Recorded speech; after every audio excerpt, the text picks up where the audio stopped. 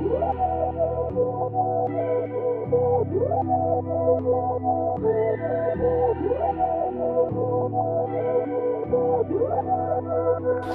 the microphone have been very entertaining, and that's one thing you're going to get with these two sides, obviously, as Lockie said. One side looking to jump into the top two.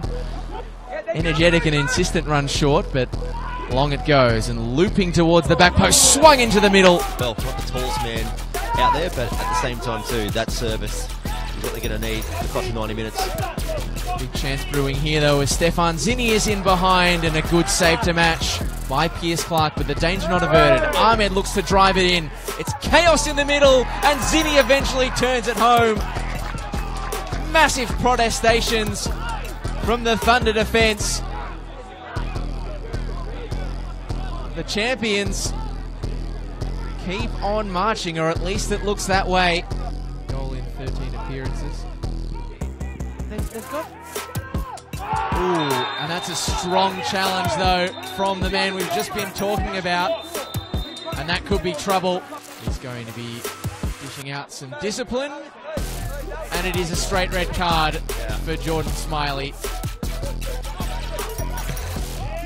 Oh, great ball for Yusuf Ahmed, who's in behind. And there is only one result when that is what happens.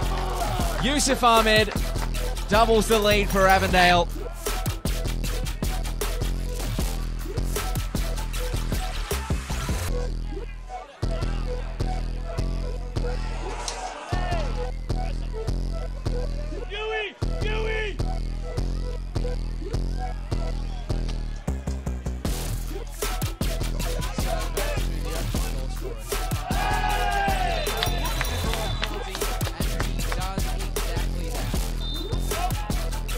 Penalty. He steps up, and it's a great save from Pierce Clark down to his left. To Blake Carpenter. Plays it narrow through the channels and a great turn in the middle to find Zinni. He'll get the strike away, and that is the third goal of the evening for Avondale FC in the 51st minute. A simple bit of play through the centre corridor, and they are 3-0 up. More chances afoot for Zinni, who checks onto his right, lets perfect position. Looking to flick it across to Zinni, and doing so. Mells curls one invitingly into the box, and the deftest of touches from Yusuf Ahmed. Well, Stefan Zinni brought up his brace. Yusuf Ahmed does the same. We're going to set another change here for the home side, Dandenong Thunder, with Danny Dixon coming on. George Ott has used his body really nicely here. Will he get another goal against Dandenong Thunder? Yes, he will. It was always coming from the New Zealander. Off the bench, off and away onto the score sheet in quick succession. Chance coming here. 20 minutes is a long time. And 6 could be on. Liston Diaz charging through. Their team is absolutely stacked. It might be a conversation for after full time, but their team is stacked. That's a great bit of control from Diaz, who pokes it through the legs. Another substitute with instant impact again.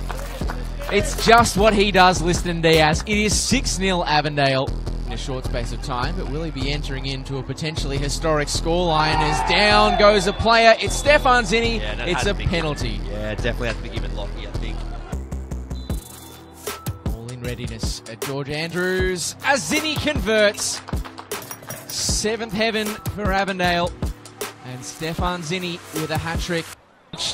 Especially if Thunder gets something back here, but that's the scoreline as a result, perhaps. But they didn't die wondering in this game, as Carpenter has slipped in behind. He looks to get in on the act, and, well, he'll play a key role, but it'll be an own goal in the end, an 8. And so Avondale on track for their biggest win in NPL Victoria history, breaking their own record from last season against Altona East Phoenix, a State League based outfit. As we come to a close here, well, mark it down.